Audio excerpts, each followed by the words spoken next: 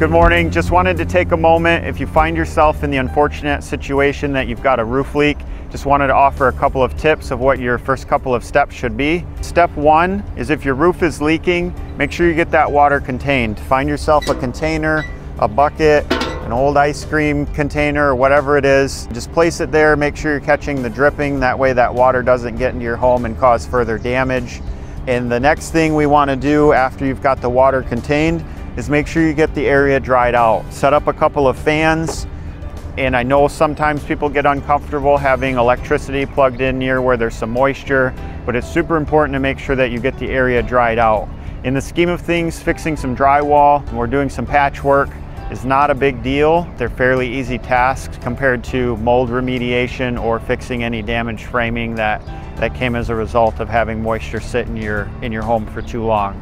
So again, first step, get the water caught and contained. Step two, make sure you get it dried out as quickly as possible. And step number three, once it stops raining, make sure that you get whatever's causing the leak covered up. If you're not comfortable working on a roof yourself, make sure you call our team at Property Revolution, or if you're outside our service area, call another contractor that can get up there safely and get that tarped for you. Tarping the roof will give you a little bit of time to get a quote and get the process going to get your roof either repaired or replaced, depending on what the situation is. But just wanted to offer these tips up. We've met with a lot of people over the last few weeks that have had storm damage in our area.